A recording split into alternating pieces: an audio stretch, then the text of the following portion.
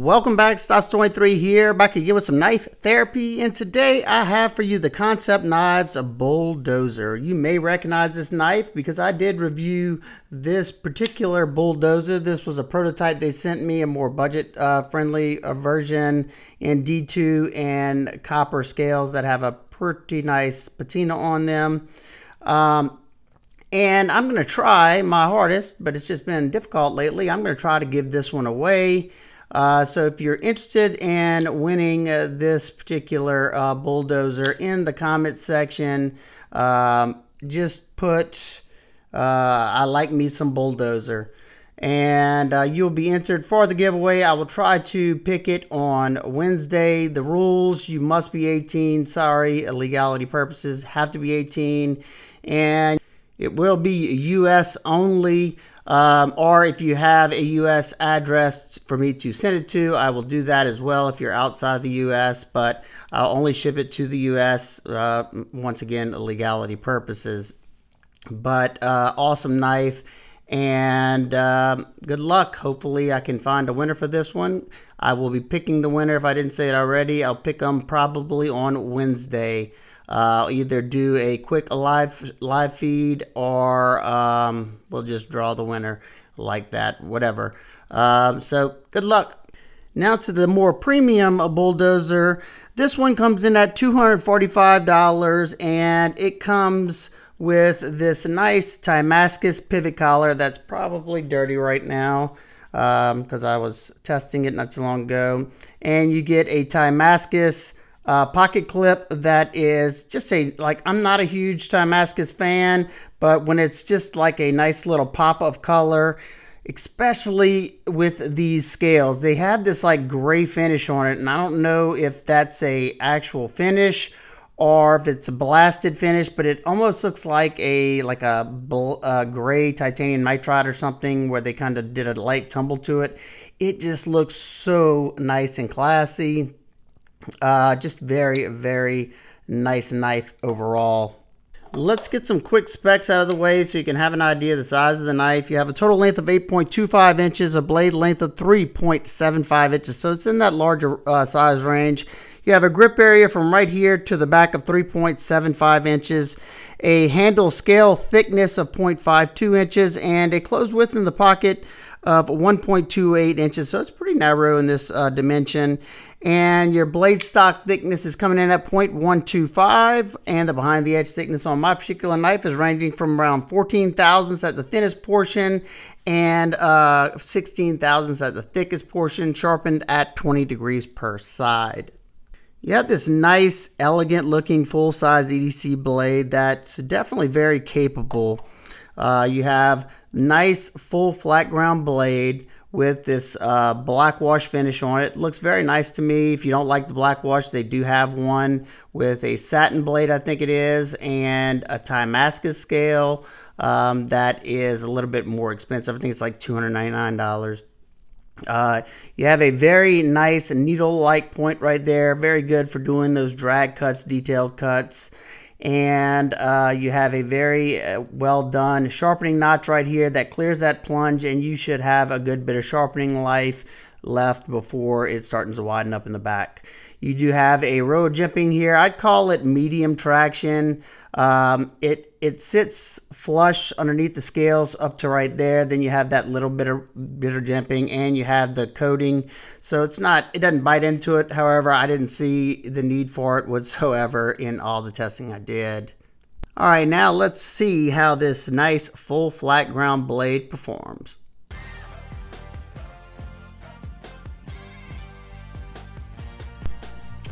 Right off the bat, the knife was slicing so well. Came very sharp from the factory, and this was one of the better edges I've gotten out of the box, especially retaining that keen edge. You will definitely want to be mindful of that sharpening notch that it comes with, because materials can get hung up there, but it wasn't that much of an issue once I realized where my edge was landing whenever I hit that cardboard.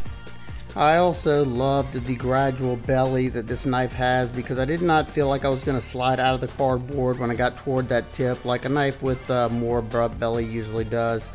And the ergos were really nice in this light duty cutting. Now moving on to the pine 2x4 to test the ergos and how well the edge is biting. The edge was definitely still biting great, nice, hard, and deep, and do the light curls. And the ergonomics were really good, except the narrower handle made it a little bit harder to hold on to. I had to squeeze a little bit tighter, kind of fatiguing my forearms and my wrists, so long periods of cutting may be difficult if that's what you're going to be doing with your blade. Showing how deep it was biting into that wood, and I'm going to show it again here when I put a little bit more force in. The 1/2-inch twisted style rope can be a challenge when the knife doesn't come with a good factory edge that's sharp and has some bite. It's a struggle, but fortunately for me, this edge was great.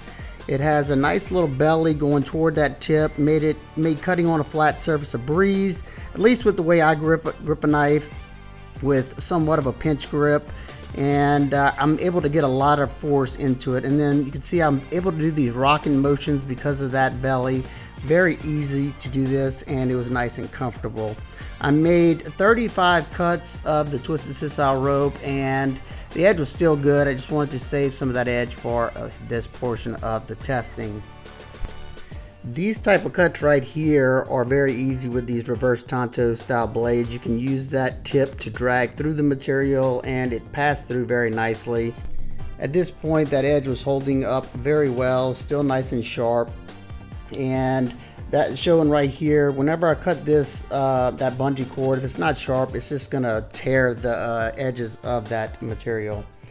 Here you can see the black wash finish kind of binding up on that rubber. That's usually why I do this type of cutting. It's just like cutting up a hose pipe or something like that. Now it's cutting it very nicely because it has good edge geometry, but that coating will kind of drag a little bit on, you know, those materials that are going to catch the sidewalls. It did great on this double walled corner cardboard, and when we moved on to this denim, it blasted through this denim. This knife very much so impressed me with its performance, no doubt. That 20 CV held up nicely, and we're going to test that edge right here. You'll see it has a really good working edge. It has one little minor hang up right there, but for being a factory edge, I think it held up great, and once I put my own edge on it, it's going to hold up much better. That's at least my experience. Alrighty, I hope y'all enjoyed that cutting footage. Now let's move on to the action. This thing is ridiculously smooth. I have taken it apart and cleaned it. I did notice it did get a little bit smoother after I did that, but it was smooth from factory. It's a nice front flipper. The jimping catches that finger nicely. Easily front flip it because it protrudes a little bit higher. You can also do that finger roll, and I can do the reach around, just depending. You got to make sure you're not grabbing onto that lock bar. But doing the regular front flip, my fingers are on the clip, and I can easily roll it. If you want to do a nice slow roll, you can do that as well. It's riding on ceramic bearings and a ceramic detent ball, and like I said, that action is very smooth. I would have loved to have a thumb stud right there, because I think it would have been an excellent thumb deployer. But if you would have put one, it would kind of been in that cutting path. Unless you put it right up there, it'd have been close. I don't know. However, it's not there, so let's not worry about it. All right, let's close it up. You got a T8 pivot and T6 body screws. The pivot has like a black coating on it, and you have a blue, I guess, coloring on the stainless steel hardware. Your lanyard hole could probably fit some 550. It's not the biggest, but I would have wished it wouldn't be there at all. You do have a tip up left or right handed pocket clip. Let's check that out in the pocket. One thing I did notice whenever I was wearing this in my shorts, as you can see, it sits not deep, but I mean pretty deep. You don't have much sticking out. But being that you have this polished Damascus clip on the smooth scales, it is a little slick going in and out, and wasn't a problem with my jeans, but with my thinner shorts, it was, you know, kind of worrying me that it would come out without me wanting it to, at least, but just something to note. You had this nice deep chamfers on the tie scales, like I said, with this gray finish that really contrasts well with that black blade. You have a anodized blue titanium backspacer, comes up about 1/4 of the scales. The rest of it is flow through construction. And there's your stop pin, and it does a good job of wrapping around this little area right there. All right, let's check out that lockup. Hopefully y'all can see that. It's sitting at about 40%, absolutely rock solid. No play any direction at all. And the access to that lock bar is very nice because you have this cutout right here and you have this chamfer, so it's very, very easy to get that thumb in there, which a lot of knives these days, I have to jam my fat of my side of my finger in there. Easy to get that finger in there to disengage that lock. You do have a stainless steel lock bar insert, so you have some life to that lock, and if it happens to go all the way over, you could get it changed out. Let's check the inside. As you can see, you have a lot of skeletonization on that show side scale, and you even have some on that lock side scale, bringing the weight down to this knife a good bit. Let's check out that weight first in grams. 124.7 grams and 4.39 ounces. For the size of that blade and, you know, the heftiness of this knife, I think that is outstanding. For some quick size comparisons, you have the Ontario Rat Model 1 and the Rat Model 2. It's right there in between, closer to the Rat Model 1. And both the Spyderco PM2 and the Ritter Hogue RSK are excellent size comparisons. The PM2 is a hair longer and the Ritter RSK is a hair shorter. All right, nitpicks and complaints. More nitpicks. Like I said, if you are going to be doing a lot of extended cutting, these narrower scales could start to fatigue your arms a little bit. I know it did for me. I had to kind of like swap up my grip a little bit because I was really squeezing down on here to make sure it didn't twist in my hand.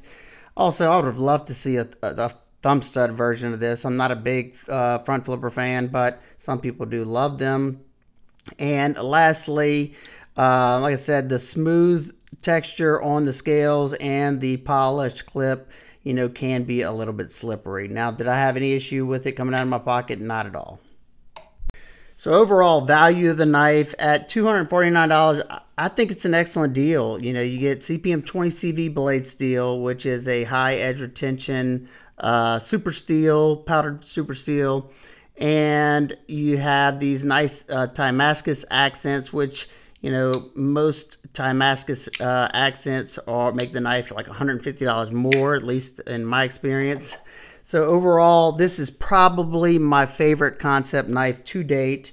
It looks really nice. It's comfortable in hand. The action's outstanding, and that blade is super slicey. So definitely one that I can recommend and one that I like. I'd definitely like to hear your thoughts.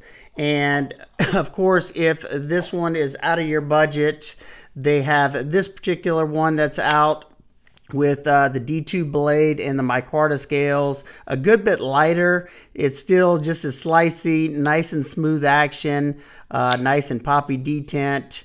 This one's going to run you like $77, and they also have a G10 D2 variation for $75. So really, you can find something for everybody's budget, and I don't think you could go wrong. If you want that edge to hold up a little bit longer, then go with this one, and you know, a little bit upgraded in the materials. If you want something just for a nice beater work knife, then go this route. So if you have any questions, comments, concerns, please leave them down below. Good luck to everybody who enters the giveaway, and I will see y'all on the next one. Peace.